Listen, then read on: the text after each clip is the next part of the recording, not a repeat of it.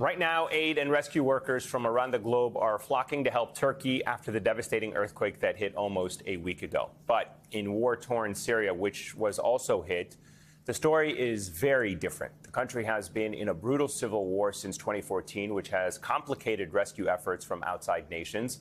NPR reports today that they saw, quote, no international crews of rescuers, no trucks loaded with machinery or medical aid, no streams of ambulances to save the wounded. The border crossing into Syria was empty and silent. So rescue and recovery efforts have been left to the Syria Civil Defense, better known as the White Helmets, which is a group of volunteers trying to save their friends, their families, and more.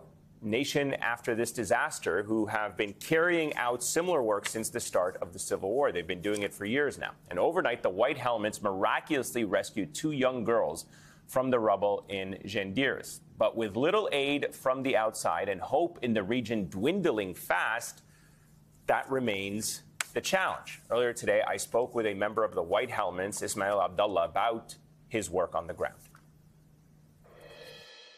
Ismail Alabdullah, thank you very much for joining us. You're there on the ground. Talk to me about what it's like. What is the situation right now on the ground in Syria where you are? After 6 days of carrying out search and rescue operations, we reached a point that we cannot, and there are no survivors. Now we are in next stage or next phase of recovering the dead bodies. This happened because we, after 6 days, in the first day and at the beginning, we said and declared this area and this catastrophe needs international effort, needs other parties bigger than us who had the capacity to handle this disaster, but no one responded until today, and we reached from yesterday maybe.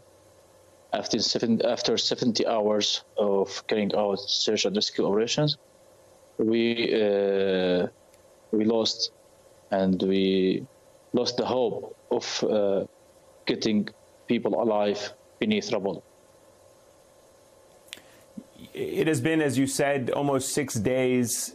What are your biggest concerns at this point? I mean, I know you don't sound very optimistic, but do you believe there could still be survivors under the rubble as you get some international assistance?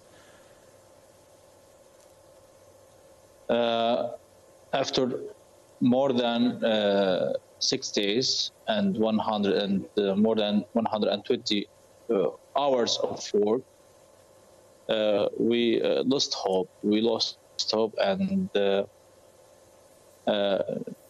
we had miracle before, and we deep inside we feel there's something that tell us maybe that we will get people alive from beneath rubble.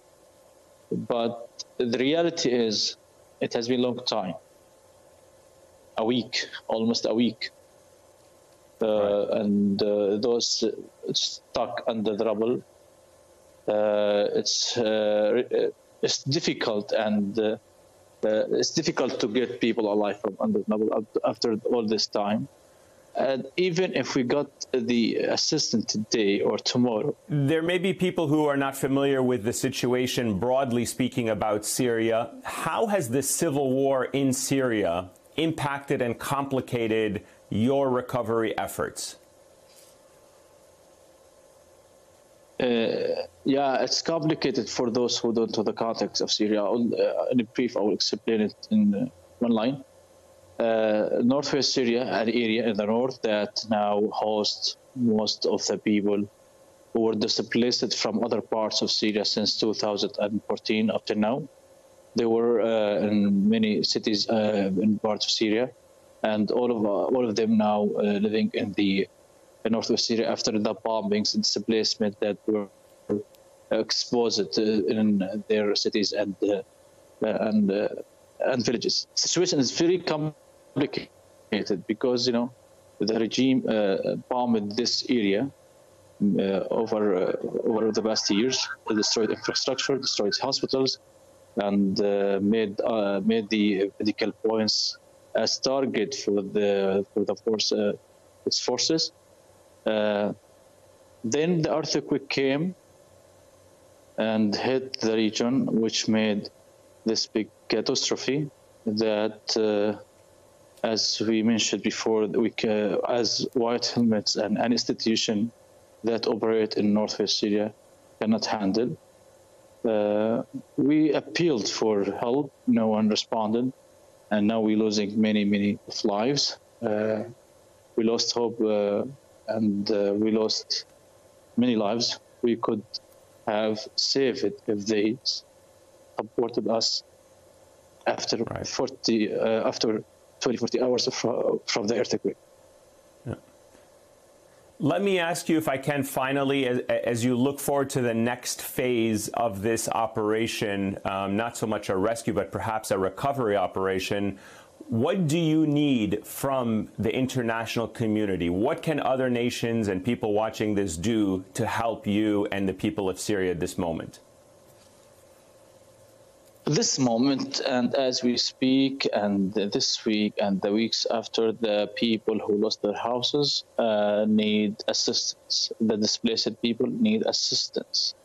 What we need from international community to send the convoys, the help for those who were affected, to send medical supplies for the injured to receive proper treatment.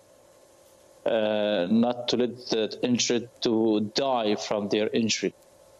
What we need equipment that help us in removing the rubble and somehow to enable us to help our community to recover from the impact of the earthquake, so people can resume to their lives and can get back to normalcy of their lives. Ismail Alabdullah, live for us in Syria. Ismail, thank you so much. I greatly appreciate your time. My best to you and all of your colleagues still working to rescue and recover people in Syria. Thank you for your time. Thank you.